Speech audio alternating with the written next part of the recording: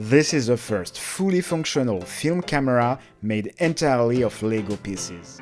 That's right, it's a Lego creation that can actually take photos using 35mm film. We'll explore how the camera works, and speak about both the positives and the not so great aspects of using a Lego camera. The ZH-1 looks like a toy, but it's a real functioning camera, designed by Zheng Hong, a Lego fan that made this camera as a personal project. This is an important point. This is not an official Lego product, but it could become one once Zheng's project gets recognition from the Lego company. My camera is one of the very few units Zheng created. He sent me one for testing. This project is a dream come true for Lego lovers and photography enthusiasts. The fact that someone could engineer this out of standard Lego pieces, including a fully functioning shutter, lens and film winding mechanism, is mind-blowing. And it's also customizable. You can swap out the colors, modify the shape, and make it your own. The lens of the camera is actually a Lego magnifying glass, making this build 100% made of Lego pieces. Loading the film takes a bit of care.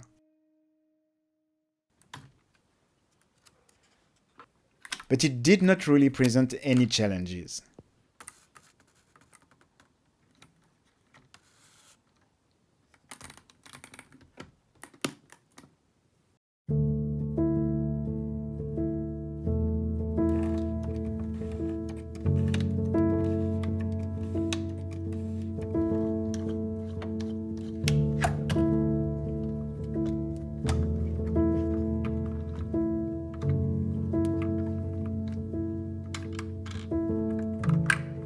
After shooting 2 rolls of film, I sent them to my favorite lab and waited for the result, wondering if there would be any image on the film at all.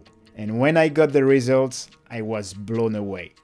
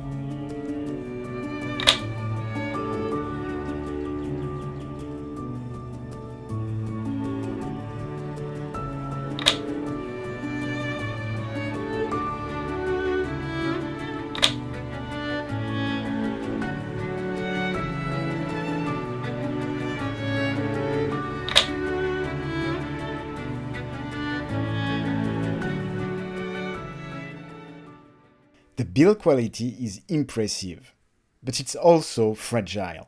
Lego bricks aren't exactly known for their durability under stress. And after some usage, parts can loosen or even fall off. You definitely have to be careful while handling it. One wrong press and you might accidentally dislodge a piece. As you can see in these photos, the camera struggles with focus.